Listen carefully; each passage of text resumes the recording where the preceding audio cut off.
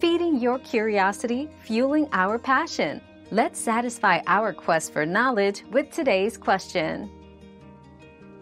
Yes, you can store flour in a Ziploc bag, but ensure it's airtight and placed in a cool, dry location to prevent moisture from seeping in.